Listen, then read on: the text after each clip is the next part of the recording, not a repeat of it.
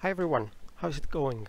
My name is Paolo Moretti. I'm going to show you how to troubleshoot client-server connectivity issues between PowerCenter clients and the Informatica server. You might get different errors at the client side. We'll be focusing on these two errors. The first one is caused by clients not being able to get the Informatica server's host name and port number to start establishing the connectivity. The second one means that the client has been able to connect with the server and it is getting an answer, a response that is not able to understand. We'll also have a quick look at the tools we are going to use, the PowerCenter's connectivity, and we'll have two troubleshooting exercises. The first one will be about the first error, and we'll do it in this video, and we'll have a different video about the second error. So this is the first of a two-series video. For those of you who are not familiar with the Microsoft Sysinternals tools and who are more familiar with the Linux tools, we could say that Process Monitor is the equivalent to the Linux strace, Process Explorer the equivalent to the Linux LSOF, and then TCP view is just a visual netstat.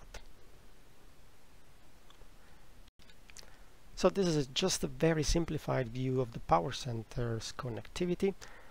As you can see, we just rely for the transport layer on TCP, and it's useful to know that at the application layer we use HTTP, and we actually use SOAP for messaging. The messages are formatted using XML.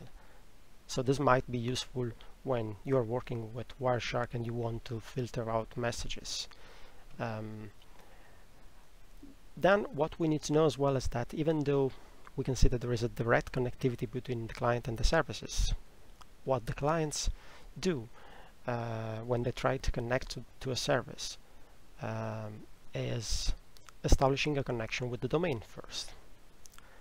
Then at the domain level we have multiple core services, for instance the user management service, the licensing service. So the client establishes multiple sessions, one with each core service, and eventually the domain routes the connectivity, the connection to the services, either the integration service or the repository service. Apart from this very simplified view, we might be on a more complex scenario. For instance, you might be working from a remote location, so you might be on a VPN. There might be firewalls, proxies in between. You might have a server with a multi-homing configuration, so multiple NICs. So that means that maybe you are connecting to a NIC, and then for some routing misconfiguration at the server side, the packet, so the answer is sent through a different NIC. So scenarios like this might require troubleshooting at the server side as well. In this case, we are just going to work with what we have at the client side. And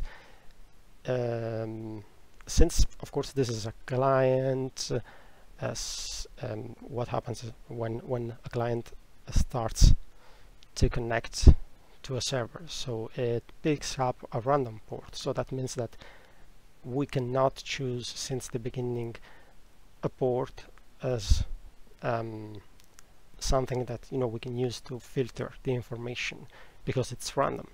And it's not only just one single random port. As I've mentioned, we establish different sessions, TCP sessions with the core services, and eventually a session with the service. So that means that we might pick up different random ports from the operating system, from Windows, and this makes the troubleshooting more complex. So let's start with the first troubleshooting exercise. So here we are with our first issue. I'm going to use process monitor, and it is filtering this process only, so pmdesign.exe. So I'm going to work with the PowerCenter designer client, and let's start collecting data. Let's start the application. So the application is here, everything is fine. I would just, since it keeps collecting data and slowing down the system, I would just get rid of this information. We are not going to need it, and then we'll try to connect to this repository and see what happens. Okay, as you can see, it's complaining about that first error we mentioned at the beginning, and just at the start of the trace, let's stop this by the way, we can see that this is the missing file. So it's not able to find this file, domains.infa, in this location. And in fact, if we look into that location, we can see that, okay, we got that pmreplib.log, which is just a log file generated by the designer, and that's, there is no domains.infa file in there.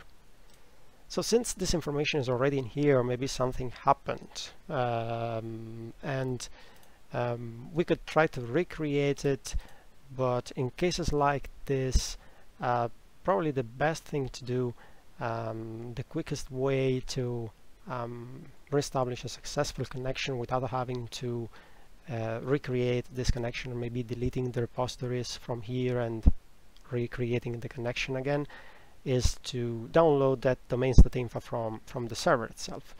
So I'm already connected to the server here, so this is my location, the local site, so, and this is my server, so I can pick up the domains.infa here. I will download it. It's still in here, so let's clean this up, start collecting again, and then let's try to establish the connection. Okay, it's still complaining because I haven't restarted the application, so let's restart it again.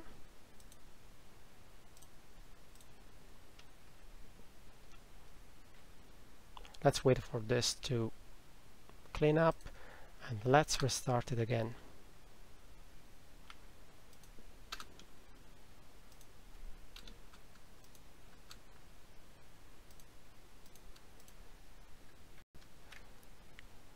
So we replaced that file, and now we can filter it again, try to establish the connection.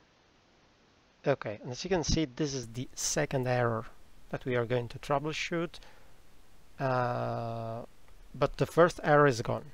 So this is the second error, the first error is gone, and in fact it's been able to find that domains.infa file. I want just to show you what that file looks like. So